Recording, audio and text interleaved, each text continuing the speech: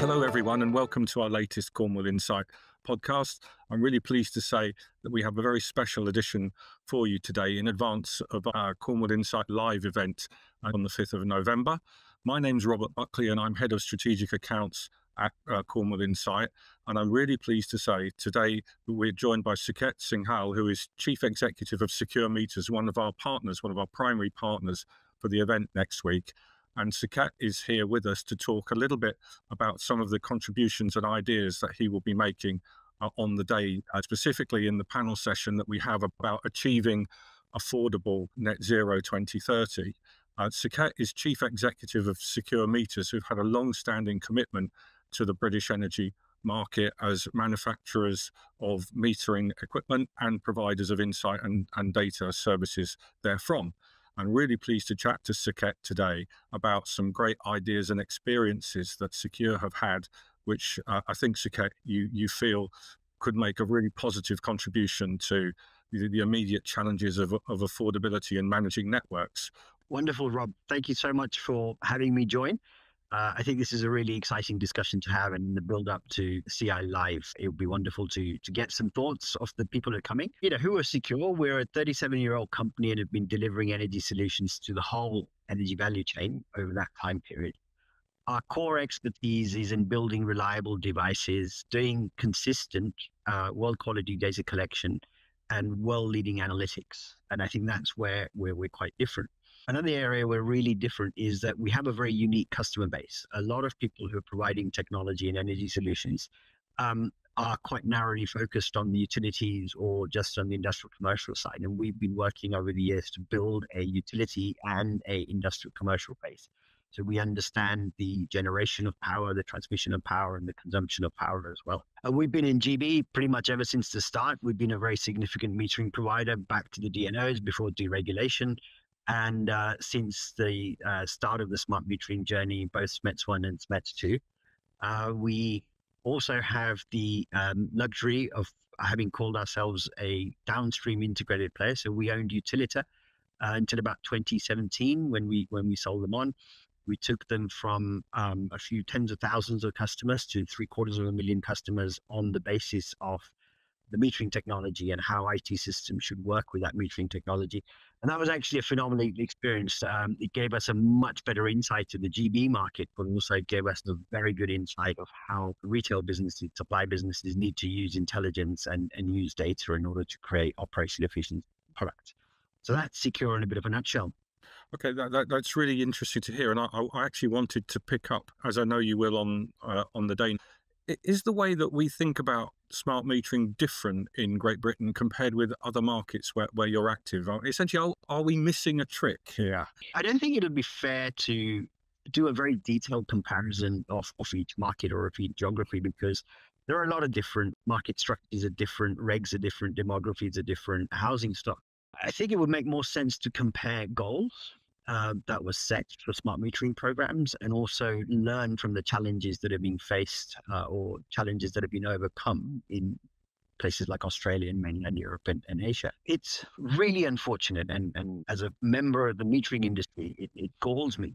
But, most, not all smart metering programs essentially start with a very simple goal of efficiency and building trust with better builds.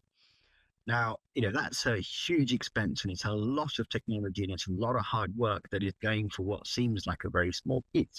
And you speak to anybody, you speak to any regulator, you speak to any government, you speak to any utility, in the background, they always have this aim that it needs to support the energy transition. It needs to help us be a better business. It needs to help us deliver better products, but it's almost never ever been worked on. And a lot of the added benefits and the added value that can come from having a connected home, that can come from more granular data, has actually not been delivered anywhere in the world. And that's really, really unfortunate. Maybe, that's some of the stuff that we can explore in the future. And when I look at all of our customer base through APAC and EMEA, some of the common challenges, and I think GB is no different in a lot of areas, around execution and implementation. For some reason, these programs, which when they start off are slated to be 3, 4, 5, 7-year programs, they are always elongated. and move to the right, and sometimes far too far to the right, which means that all industry participants are spending more time than they wanted on the implementation phase and getting the system change correct. So adding that value, doing something different becomes a challenge. The experience in Great Britain of delay and extension is not unique then. No, it's not unique. I'll put my neck on the block and say maybe the delays and extensions in GB are more than they needed to be and more than some of the other programs. Mm-hmm. Delays and extensions are quite normal. So when we go about implementing these things, maybe we perhaps in hindsight could have done them a bit more efficiently. But when we've got the data there, are we using it as best we can, or is there more that we can be doing? Again, I think GB is not unique in this. Most, if not all, smart metering programs, like I said earlier, fail when it comes to delivering greater value other than just a more effective bill and lower customer complaints. The reality is that a cornerstone of the successful energy transition has got to be every part of the industry stopping using heuristics or rules of thumb that have been developed over the last 30 years. One of the reasons for that is we must reflect on the whole system. The energy system hasn't seen any substantial change other than growth or deregulation and competition since the Second World War. The way we were doing things in the 40s is pretty much the way that we're doing things in the 2020s. And in the energy system of the old, which was quite static, everybody was quite similar. Or for example, when it came to what does my house look like and your house looks like, there's a simple rule of thumb. Both our houses are 1 kilowatt of energy and the system worked because your 1 kilowatt was, at 200 watts at some point and mine was at 1.5 kilowatts. The reality is that this isn't true going forward. Actually, reality is it's probably not true now as well. And that is the piece that we need to recognize and we need to change as an industry and use the granular data that is coming out of these instruments, of these measuring devices. I'll give you some examples of how half-hourly data can be used, and we've got the mandatory half-hourly settlement coming in over the few months, and it's about being fair, and I view it from fair to whom? Is it fair to customers or is it fair to the industry? But actually, if you look beyond that, and if you actually start to view this from the customer's lens, then you can actually do some really, really good tariff designs where you really reduce the cost of energy for the customer, but you protect your margin because that half-hourly data can tell you exactly what you need to be buying and selling for customers at that time frame. We work with some customers and we've done a much better job on their day ahead and week ahead forecasting. The conventional algorithms that look at your portfolio and provide you some forecasts about the day ahead and week ahead. But actually, if you pull half-hourly data from previous day or the previous week and you use that to move a day ahead and a week ahead, you can get some incredibly improved forecasting algorithms. And also, how do we look in our homes? And this is where I believe customer segmentation becomes really important because not everybody is the same anymore, as I said. And therefore, your home, you might just want a simple, I've got a 2-bed flat. I just want the cheapest energy bill. I want it to be right. I want the convenience to pay. And that is possible to do. And my home might have the ability to have a few distributed energy resources, which might need some orchestration. And that's what half-hourly data can do. And similarly with the networks, a heuristic, which most of the networks around the world have used in some flavor or the other is, if 70% of my transformers are underloaded 70% of the time, then I've got network capacity. Again, what we've seen over the last 10 years, that heuristic isn't working. And you need to be quite clever how you're dealing with rural transformers, how you're dealing with urban transformers, how you're dealing with urban substations. And getting the granular data can very often allow orchestration because there's enough capacity available. So you've talked about data coming from customers, buyers, and into networks. How can the network side and the customer side learn from each other? Because presumably there are benefits to be had from putting everything together.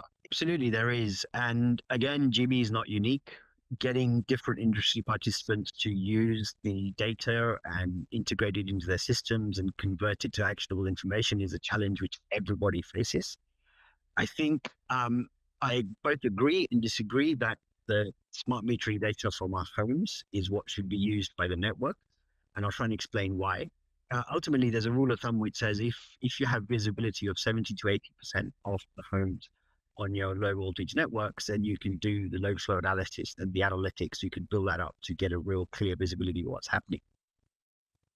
But what we found working with our global customer base is actually getting an accurate electrical interest every day, every month is a big challenge. What ends up happening means like because you don't have any visibility from the sub-transmission network right into our homes, there's quite a sort of black hole, there's no dashboards, there's no information. It becomes increasingly difficult to figure out which transformer or which feeder my home is connected to. And therefore, what we have been doing in India and Asia for a long time is, in a cost-effective manner, we've been providing instrumentation and devices for all distribution transformers, whether they be 100 kVA or 1 MVA. And what that does is that provides utilities, the network operators, with very clear visibility of part of the network where they've been sort of flying blind. And it doesn't need to be really expensive. The devices are what the devices are, and the installation costs can be ameliorated by incorporating that into the preventive maintenance schedules.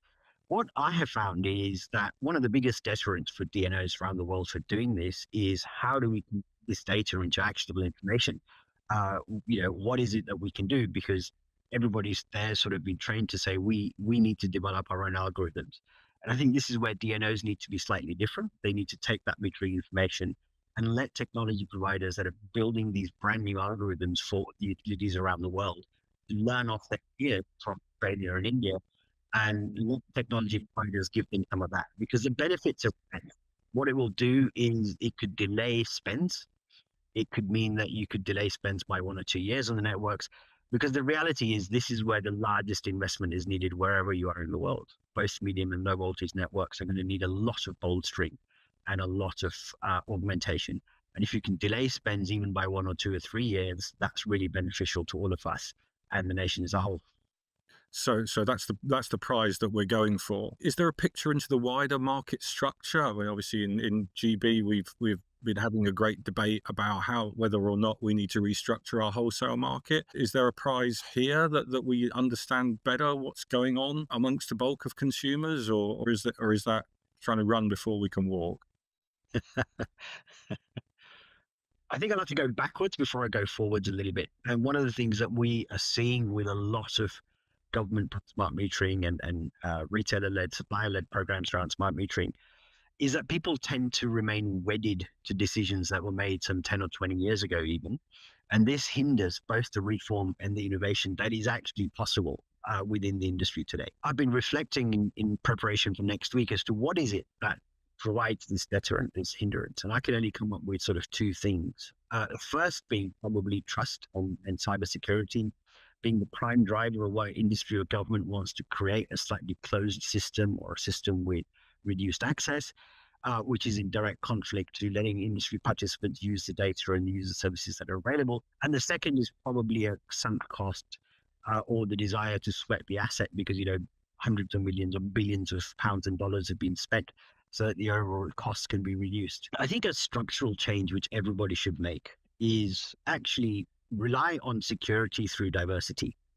A single system, it can be a huge point of failure. It can be a focus point for any cyber terrorist to attack. But smaller bespoke systems, just because they're diverse, just because they're working on some demographics which are segmental, on some solutions which are segmental, they provide security in their own right.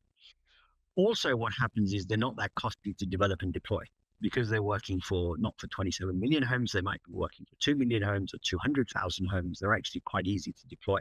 You can fail often and you can learn fast. Because ultimately, these are the goals. I think getting customer segmentation correct, and it's not 150,000 segments, which Amazon has, but it's also not the 4 or 5 archetypes that Ofgem have today. The reality is that somewhere in the middle, you can have 15 or 20 different customer segments to understand where homes are.